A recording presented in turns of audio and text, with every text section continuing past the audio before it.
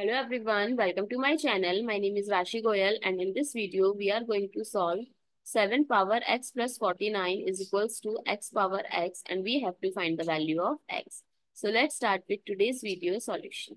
So according to exponent rule, x power m plus n, we can write it as x power m times x power n. So 7 power x times 7 power 49 is equals to x power x. Now I'm going to divide both sides by 7 power x. So 7 power 49 is equals to x power x by 7 power x. According to exponent rule, x power m by y power m, we can write it as x by y whole power m.